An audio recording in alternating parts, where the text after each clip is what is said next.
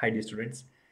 Let's see this question that came in JEE Advanced Paper 2 Physics in the year 2019. One of the easiest questions in the whole paper. This was from the topic of kinematics and was based on numeric type marking scheme. Most of the students would have done this question quite comfortably. So let's see what's happening over here.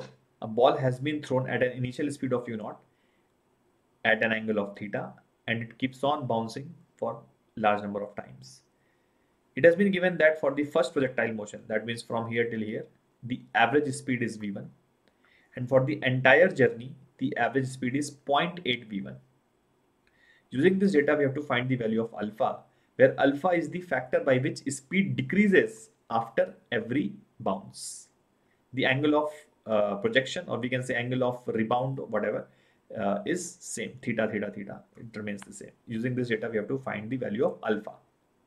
Alpha is the factor by which speed is decreasing after every bounce. So very easy question.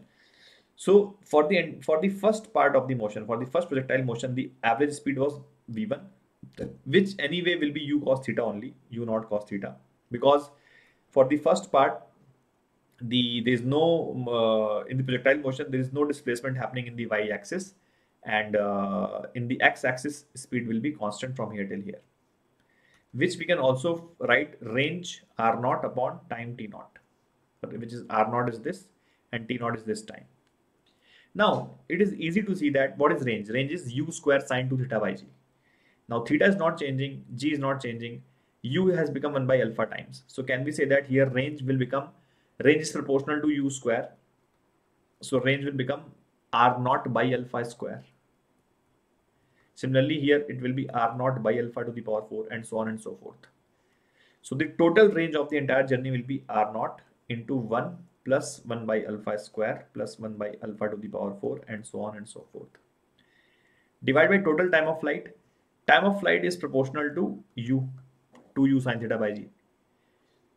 Theta is not changing. So time of flight, if the initial time of flight was t0, that means for the first projectile motion the time of flight was t0. Then for here this will be t0 by alpha. This will be t0 by alpha square. Right. So 1 plus 1 by alpha plus 1 by alpha square, and so on and so forth. This was given as 0.8 v1. Right. So r0 t0, this is v1. So we can say that this ratio of these two GPs is 0.8. Now it's pretty easy. The first infinite GP has a common ratio of 1 by alpha square. So we can write that a upon 1 minus r divided by this has a common ratio of 1 by alpha. So a upon 1 minus r. So this you can write 1 a minus b into a plus b. So that will become 1 minus 1 by alpha into 1 plus 1 by alpha. 1 minus 1 by alpha will be cancelled out. So this will become 1 upon 1 plus 1 by alpha, which is 0.8. Which means 1 plus 1 by alpha is, this is 8 by 10, so 4 by 5, since 5 by 4. Okay, so what do we get? 1 by alpha is 1 by 4, and that means alpha is 4. So again, you can see it was a very, very simple question, and most of the students would have done it comfortably. That's it. Thank you.